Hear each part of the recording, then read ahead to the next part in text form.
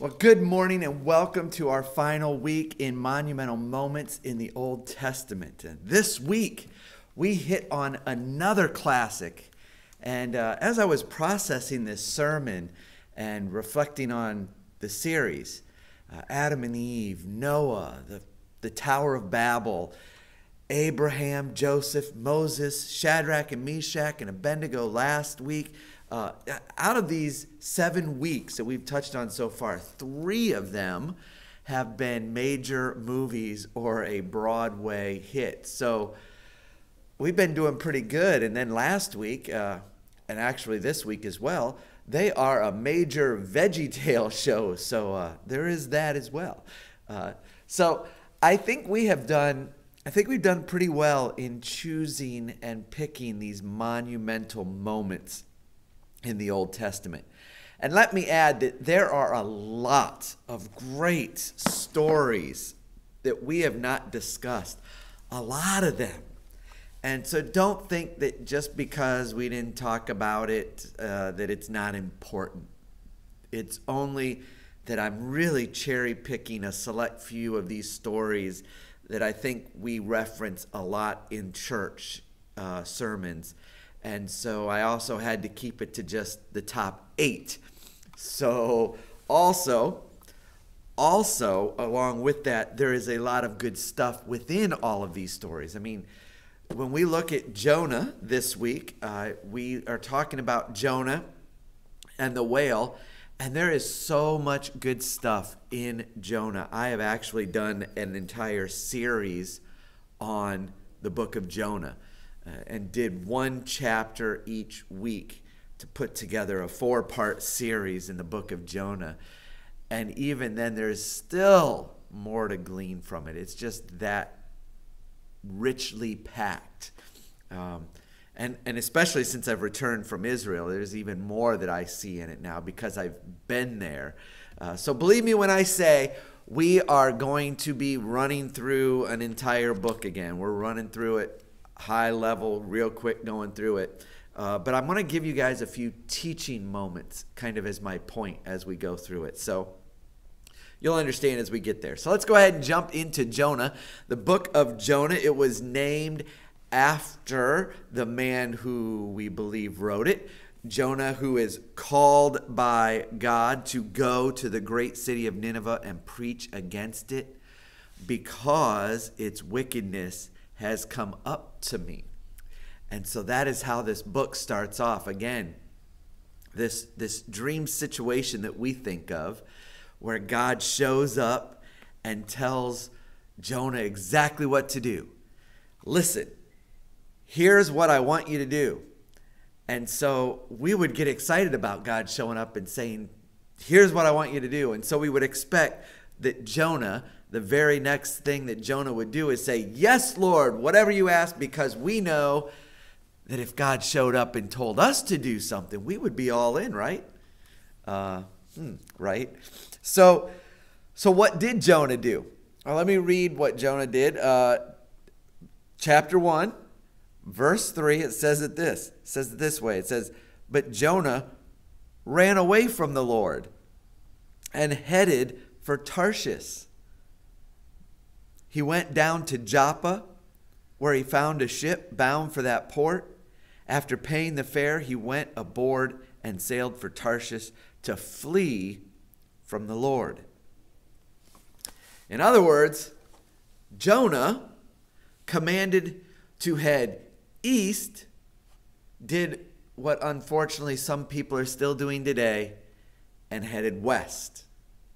Now, like always, I like to give you a little bit of context. And as I said earlier, this week we're going to provide teachable moments as well. So first, the context. Let me give you a picture. Here is a picture of me in Joppa.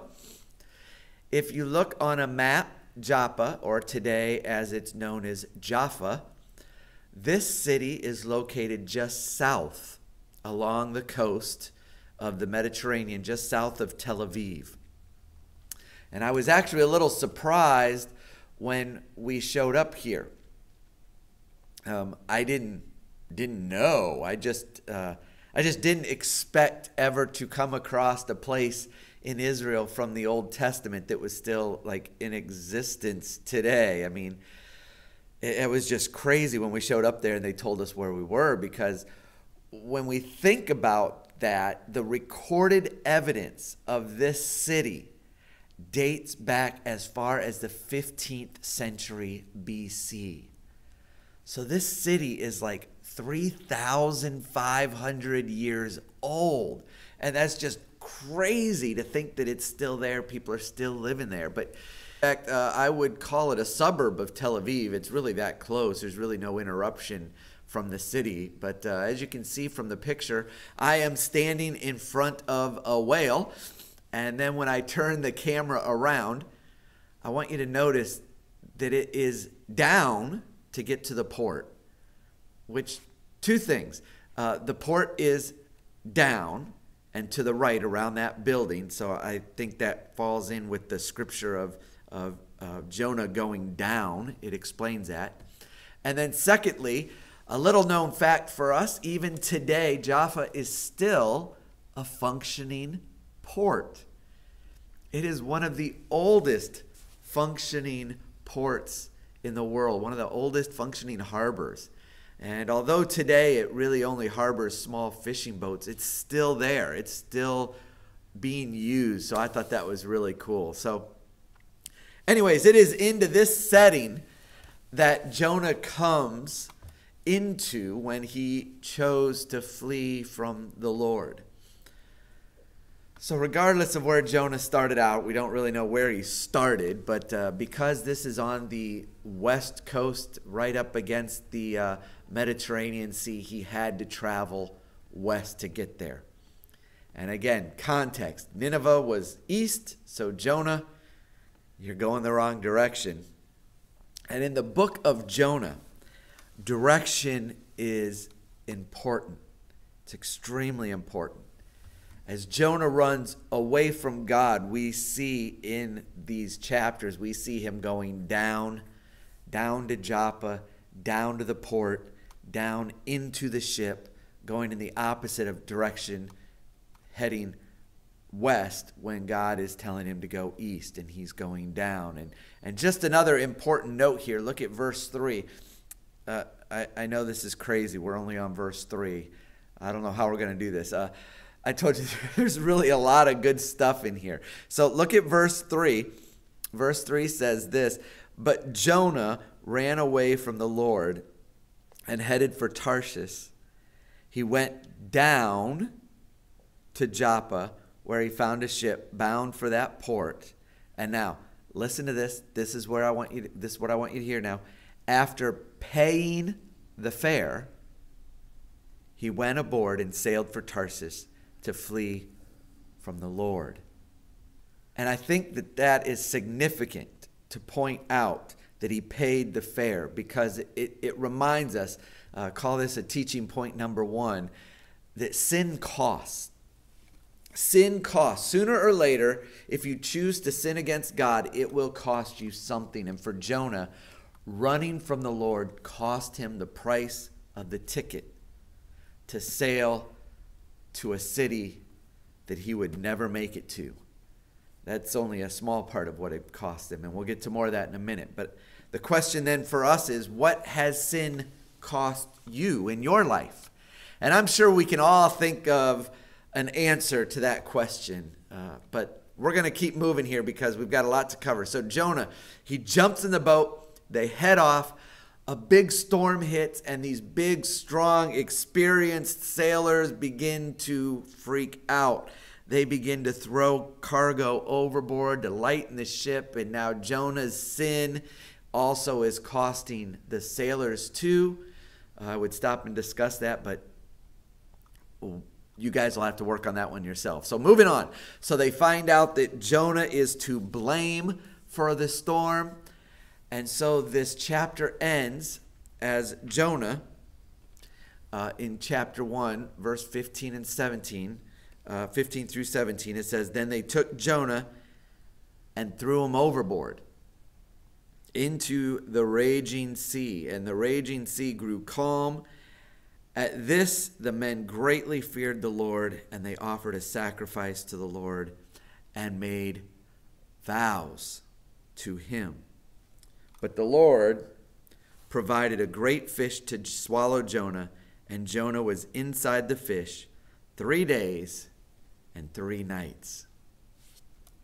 3 days and 3 nights. You know, I am guessing, I'm assuming here, but I'm guessing being in the belly of a great fish would lend some time for reflection, right?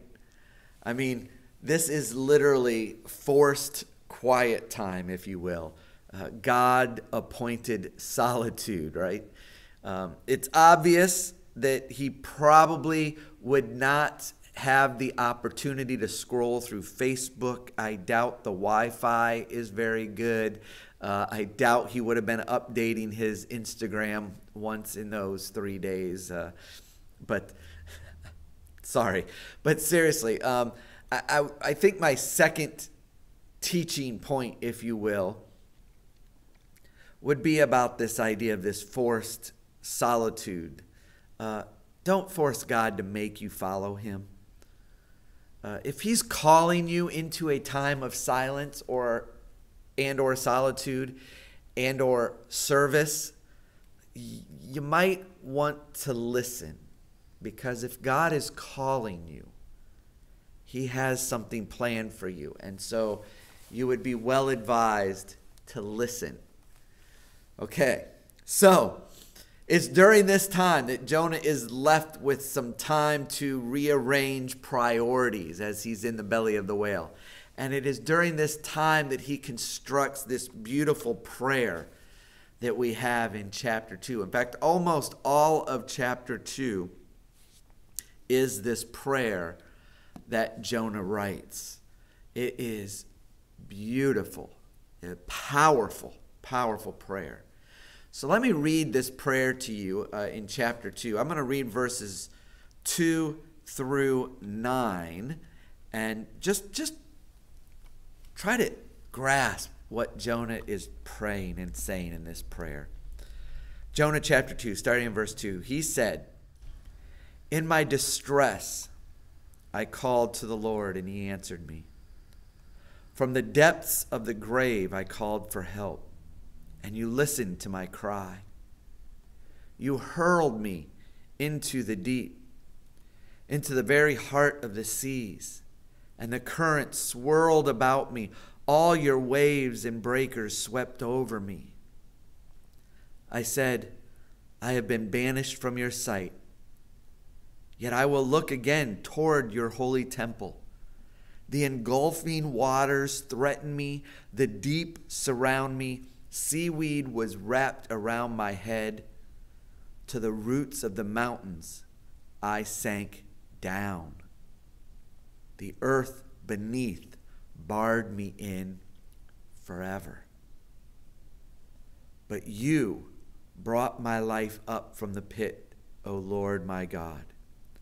When my life was ebbing away, I remembered you, Lord, and my prayer rose to you, to your holy temple. Those who cling to worthless idols forfeit the grace that could be theirs. But I, with a song of thanksgiving, will sacrifice to you. What I have vowed, I will make good. Salvation comes from the Lord." Man, what a powerful and beautiful prayer. I would say, listen, read this a couple times this week.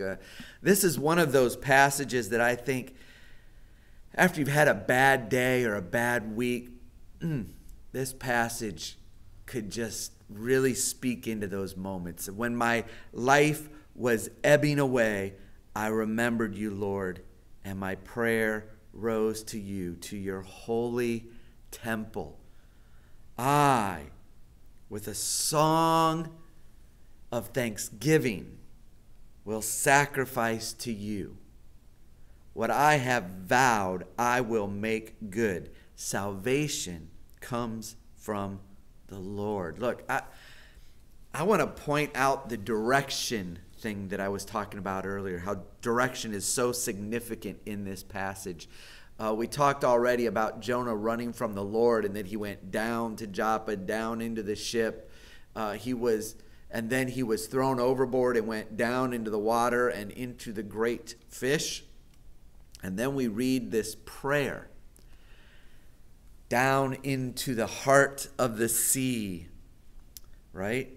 Down into the heart of the sea, down to the roots of the mountains. And then in verse 6, look at verse 6.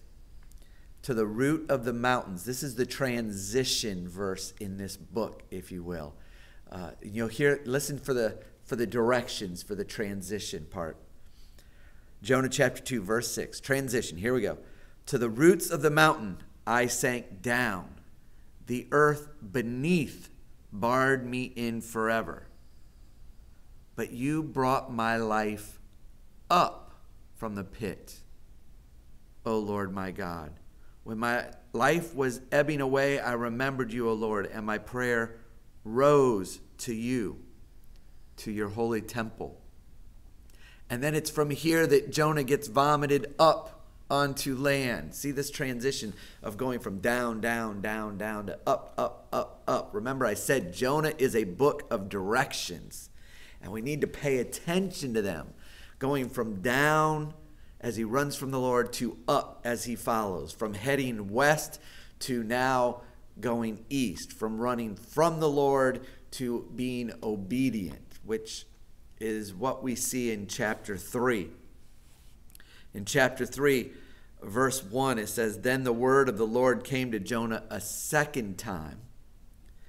Go to the great city of Nineveh and proclaim to it the message I will give you.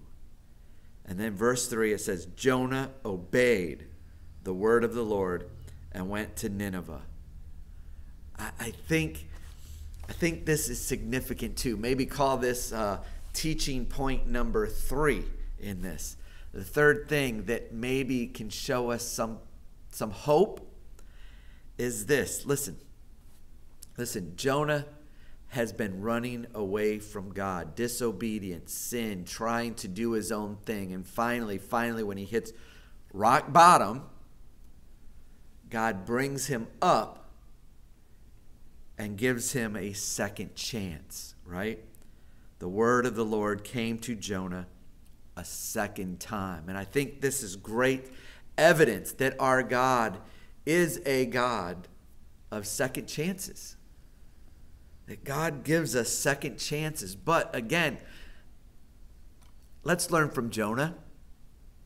Let's follow the first time, right? Let's not work to end up where Jonah ended up so we can get a second chance, right? Let's follow the first time. But also know that when we screw up, when we mess up, that God is a God of compassion and will give us a second chance. So Jonah, receiving this second chance, heads off to the big city, the big and wicked city of Nineveh. And the Bible talks about how big this city is and that it would take 3 days to walk from one side to the other. And so Jonah goes and he walks one day through the city. He announces that 40 more days and Nineveh will be overturned. And then Jonah leaves, goes outside the city, crawls up a hill, sits down, and waits to see what would happen to the city. Now here's the crazy part about this book.